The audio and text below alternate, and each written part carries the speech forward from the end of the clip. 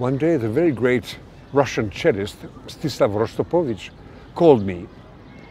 And on the phone he called me, "Sonishko moyo," which means my little son. I thought this was rather flattering until I realized that he was calling just about everybody that way.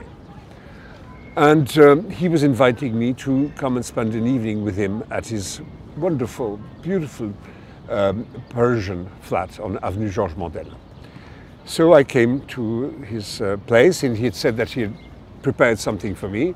What he had prepared was a huge garbage bag full of videocassettes, which contained some of the films that had been made about him, some of the documents, various audiovisual documents that existed. And towards the early hours of the morning, I finally said to him, "Would you perhaps like me to make a film one day about you?" And he said, "Нет, после смерти, after I die." I was quite struck.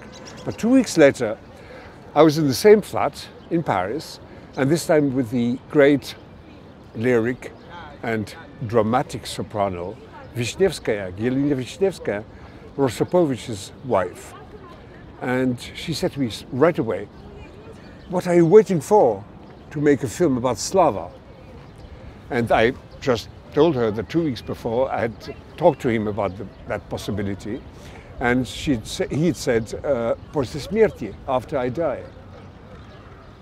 She looked at me fiercely and said, "Ты дурак! Это значило сейчас же!" In the Maid version, it means, "You're such a twit. Didn't you understand that it meant right away?" So 15 years after that, and 10 years after Mstislav Rostropovich's death, here's a film that I finally made about him.